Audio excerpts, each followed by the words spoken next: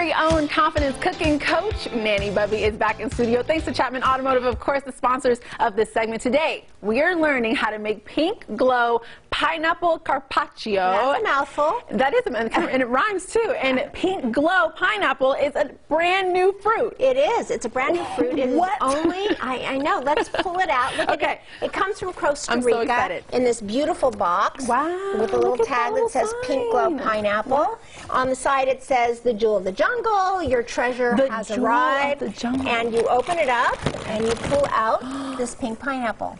Big deal, everybody.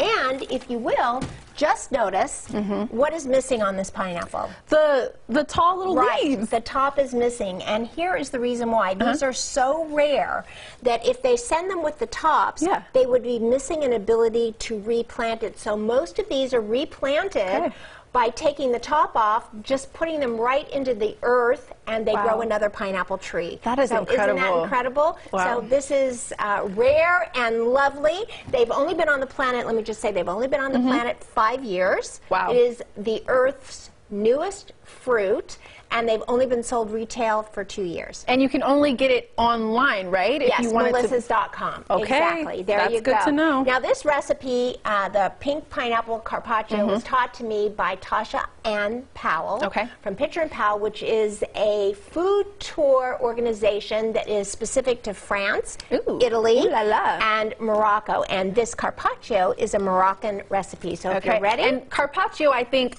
beef carpaccio. You do. Right? Okay, so this is very unique. This is pineapple carpaccio. I love that. We're starting first with making a simple syrup, and you do that by equal parts. Sugar and water. Start bringing it to a simmer. Whisk it in, and I'll let you put in a teaspoon of the cardamom. Okay. There you go. Gotta go real fast. Oh, sorry. And then the cinnamon. There you go. And then chili peppers. Chili peppers. That's now I'm going to let you do this because I love teaching you something new. You've never worked with a microplane. Are you right-handed? Yes. Okay. So you're just going to do this. Get all of that, doesn't it? Get all of that in there, just a little bit, and then just pop it right into there.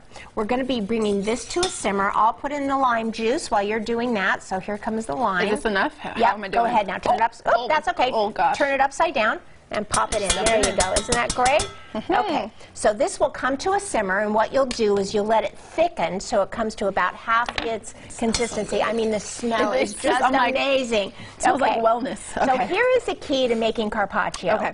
Now, in some cases they use meat slicers, but you don't have a meat slicer at home, and neither do I, and you surely don't. Surely. Yes, she surely does Surely, not. as a student, I do not. We are using instead what's called a mandolin, and the way that these are done is that you absolutely want to make sure whether it's beef carpaccio, fish carpaccio, or pineapple carpaccio, is put it in the freezer for about 30 minutes before you slice it. Okay. And that's how you get those paper-thin slices that hold together. So I put it's not carpaccio if the slices aren't paper-thin. Okay. Right. So here we go.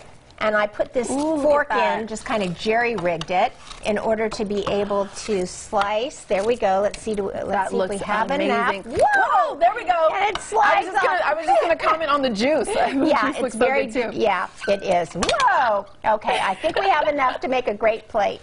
Perfect. Okay, so we'll put this over here. Okay. Okay, so I also noted that we're going to be using edible gold today. Did you see that? And you can get edible gold if, I know you've never heard of it. We'll put that down and you can hold this. How's that? Perfect. And edible gold can be found, and I'm leaving this out there because they're going to call and ask, where do you get edible silver and gold? EasyLeafProducts.com. EasyLeafProducts.com. So here's there you go. So here's how it comes. It comes into this leaf right here. We're just going to simply turn it upside down and onto the plate. We're putting it in the middle. We'll put a little bit of that just around the edge that fell off. This is a great way to make your dish just shine. Yes. So here we go. We're going to start with, let's see, are you able to get that, or this might be in the way? Look how nice and beautiful paper thin this is. Show them off. Oh no! Okay. I know. Oh no! Okay, come back. We got this, Nanny Bubby. Okay. Oh my gosh! All right. There we go. Really quickly, just one last. And what's great about carpaccio is that it is a very simple dish too. So okay. There is the mint. There is the pomegranate, which is very Moroccan. Oh my gosh. And now your simple syrup with all the herbs in it, just sprinkled right around. And if I might, I was going to do this really quickly. Oh, we're getting fancy. For you and me. Oh my gosh, right. There we go. It's not going to hold. We don't have the time, but happy birthday to us. Happy birthday to us. Happy birthday, dear us. Happy birthday to us. There we go. I get PinkGlow pineapple carpaccio for my birthday. I am happy, okay? There you go. Wow. There you go.